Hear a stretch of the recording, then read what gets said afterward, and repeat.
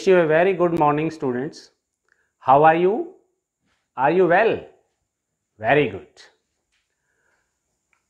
We have discussed a few modal verbs already in the previous videos, and today I am going to discuss a new modal, and the next modal verb should. Where do we use should as a modal verb? First of all, you have to understand the difference between the meaning of should and must. Should and must, there is a clear-cut difference. Must is stronger than should as a modal verb. Either it is an obligation or it is a duty. Should is used for duty, responsibility, advice, mild command, not a strong command, moral obligation, and expectation. When we shall discuss the examples of these categories, you will be able to understand the concept of should. Where do we use should as a special verb, as a modal verb? As I have told you about the features of modals or modal verbs, that they are always used before a main verb. But there is an example, there is a category where these modal verbs are used without main verbs. Can you tell me where? Yes, these modal verbs are used without main verbs in question tags. Do you know about question tags? Okay, in question tags we use these modal verbs without the help of main verbs. But here, should is used to express duty. For example, one should obey one's elders. This is the duty of everyone. Here, one means everyone, all. One should obey one's elders. One should do one's duty. इसको कई बार pronoun के case में भी पूछा जाता है. यहां पर ब्लैंक दे दिया जाता है. Fill in the blank with a suitable pronoun. One should do, one should obey one's elders. This possessive pronoun always agrees with the subject pronoun. One should obey one's elders. He should obey his elders. She should obey her elders. They should obey their elders. In the same way, one should obey one's elders. One should do one's duty. So, here the modal verb should is used before the main verb obey to express the duty. Next example is, we use should to express the responsibility in a sentence. For example, you should take care of your bag. Let us suppose we are traveling by a bus or traveling by a train. Then there is a line written in the bus, you should take care of your own luggage. Nobody else. You are responsible to take care of your luggage. So we use should to express the responsibility of yourself. Next is advice. But this is not a strong advice. You should work hard. It is an advice for you that you should work hard. This is the main verb, and should is used here as a modal verb. And the next is a mild command, not a strong command, because for a strong command we use some other modal verb. That's why here, if the sentence expresses a mild command, then we use should. You should complete your homework every day.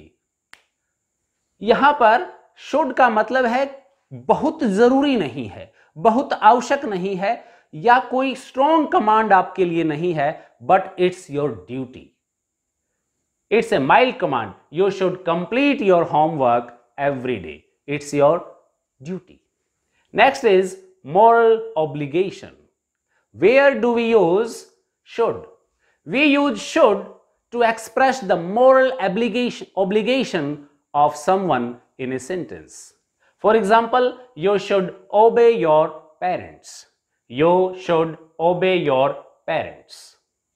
In this way, we use obligation. For obligation, we use should. You should obey your parents.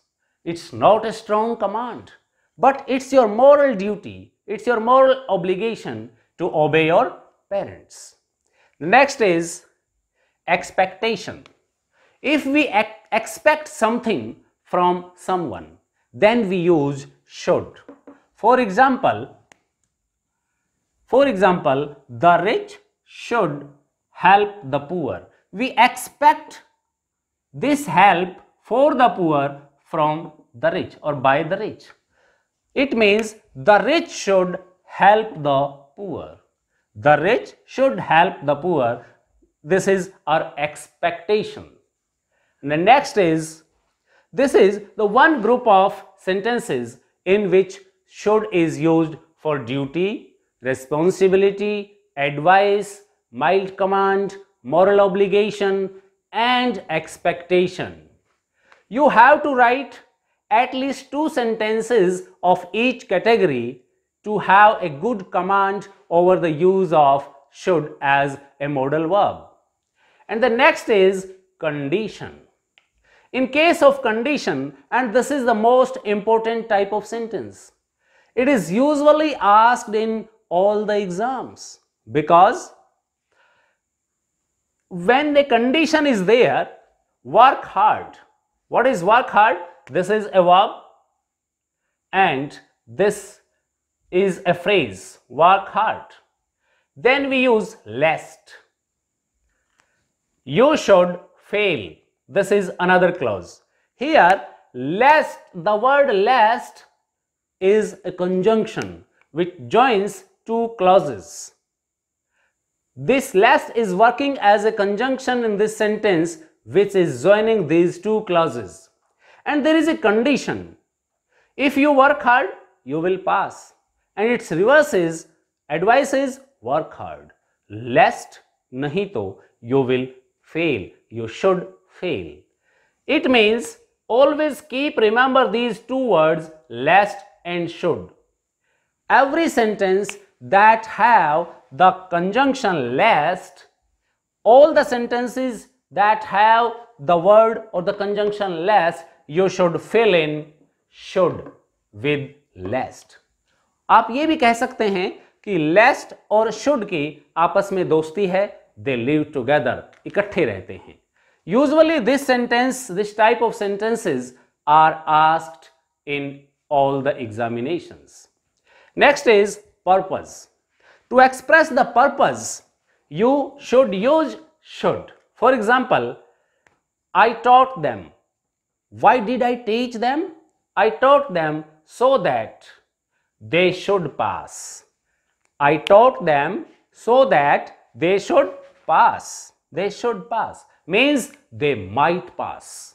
That's why we use should to express a purpose. And the next is advice. What type of advice? Advice which have to be followed in the past, but you didn't follow. Let us take 2 examples. He should have gone by the flight. मान लीजिए किसी को कहीं जाना है और वहां वो समय पर नहीं पहुंचा. For example, somebody had to go to take an entrance exam or a competitive exam, but he traveled by train and he got late and he could not appear in the examination. At that time, when he comes back, we can say, we can advise him, you should have gone by the flight. You should have, but you didn't. or he should have gone by the flight but he didn't. And the next sentence is he should have paid the bills but he didn't. ये इसका meaning है, यहां लिखा नहीं होता, this is the meaning. He should have paid the bills, उसे bills पे कर देने चाहिए थे, but we are advising him after when we came to know that he didn't पे हिज बिल्स. ऐसी कंडीशन में भी हम शुड का यूज करते हैं. And the last is probability. When something is probable, अगर किसी चीज की प्रोबेबिलिटी हो, for example I know that my friend goes to library in the evening daily and somebody asks me, where is your friend? Then I can say him, because the probability of my friend's location is the library itself. Then I can say he should be in the library now. And the next is indirect speech. When in a direct speech shall is used, then when we change it into indirect or reported speech, we shall change shall into should. Next is would. We shall discuss the use of would after the use of should as modal verb. Thank you very much.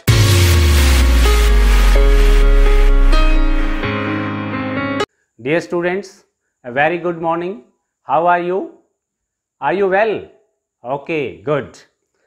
We are discussing the use of modal verbs in the series of modal verbs, and today we are going to discuss the use of would.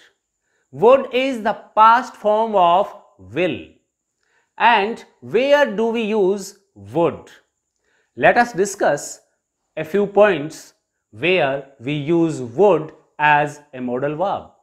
First of all, we use would to make polite requests. For more polite requests, we use would. अगर हमें किसी से बहुत ही ज्यादा विनम्र भाव से request करनी है, कुछ लेने के लिए या to ask someone to do something, कुछ करवाने के लिए, तो हम वुड का यूज करेंगे. For example, would you please repeat again. एक टीचर हमें पढ़ा रहे हैं या हमें किसी की कोई बात सुननी है और वो हमें अच्छे से सुनाई नहीं दी, तो हम उससे बहुत ही पोलाइटली कह सकते हैं, would you please repeat again. क्या आप एक बार पुनः रिपीट कर देंगे, पुनः इस बात को बोल देंगे. We are making a polite request. Next example, would you land me your car please, means मुझे किसी बहुत ही जरूरी कार्य के लिए गाड़ी चाहिए. I have to go to hospital and it's very urgent work. Then I would have to make a polite request to the owner of the car, and I will say, would you lend me your car please? If I say politely, he will lend his car definitely. In this way, to make polite requests, we use would. And its next use is willingness or wish. If I wish for something, or willingness, if I want to know the willingness or wish of someone other, then I will use would as a modal verb. Let us take an example. Would you sing a song? There is a program, there is a party, and I ask someone, I want to know the wish or willingness of someone other, and I ask him, would you sing a song? क्या आप एक गीत गाना चाहते हैं? Would you sing a song? I want to know the wish of that person. Next is, would you like to have a cup of tea? If someone comes to my house and I ask him, would you like to have a cup of tea? Would you like to have a glass of water? In this way, would, like, when there is the word like and we want to know the wish or willingness of someone, then we shall use would with like. Would, would, would. In this way, we use would to know the willingness or wish of someone. One more thing is there, if wish is not others, if it's my wish, then also I shall use would to express my wish for someone other. For example, I am a stage secretary and I want to invite the chief guest on the stage. Then how should I invite him? I will invite him by saying, I would like to invite the chief guest, Sri so and so, on the stage, please. I would like to invite him on the stage. Means it's my wish. It's the wish of the audience. In this way, we use would. Next is preference. Would plus rather. If I want to prefer one thing to another, in case of preference, there are two actions, there are two activities. If I want to prefer one activity to the other activity, then I shall use would. For example, I would rather die than beg. Rather than. Always keep in mind the use of rather than. There are two actions. One action is to die and other action is to beg. Which action would I prefer? I would rather die than beg. मैं भीख मांगने से तो अच्छा है कि मर जाऊं, अर्थात भीख मांगने की अपेक्षा मैं मर जाना पसंद करूंगा. I would rather die than beg. In this way, I use would as a modal verb. And the next sentence is conditional sentences. There are 4 types of conditional sentences: zero conditional, first conditional, second conditional, third conditional.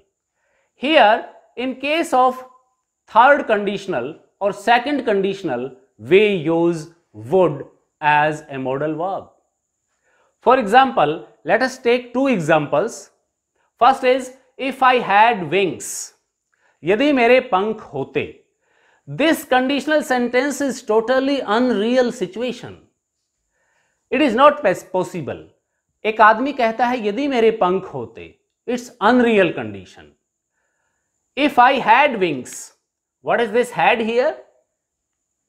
After subject, it means this is main verb here. If I had wings, and it's V2, simple past tense. If I had wings, I would fly.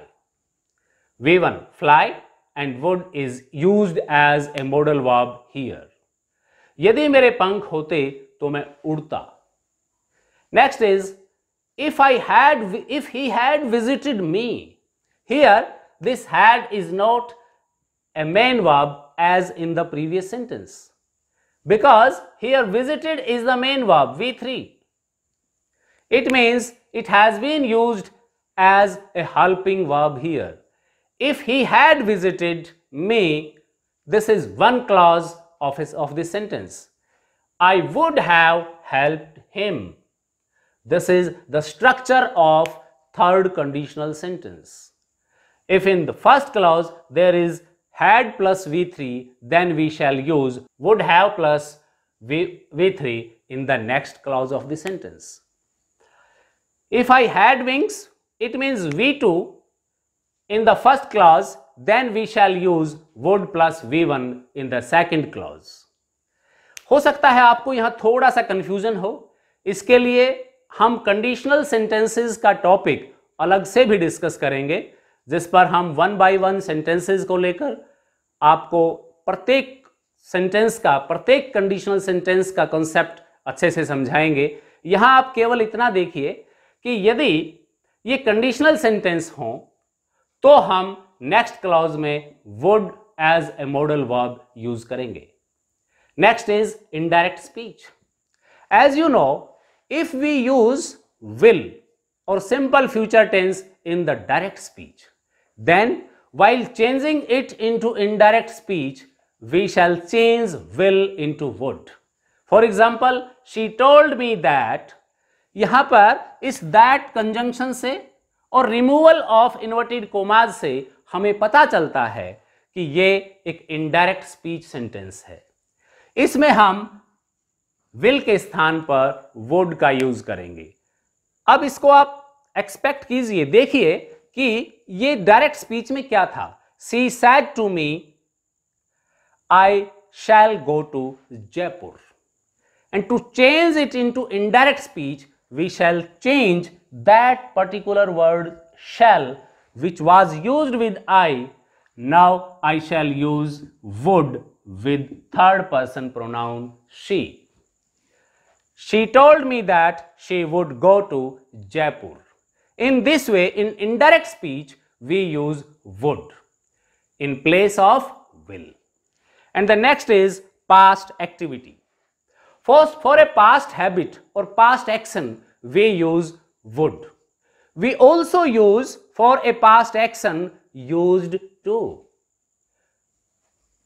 Let's take an example. Gandhiji would spin for a long time every day. Gandhiji, as we know, Gandhiji had died in 1948.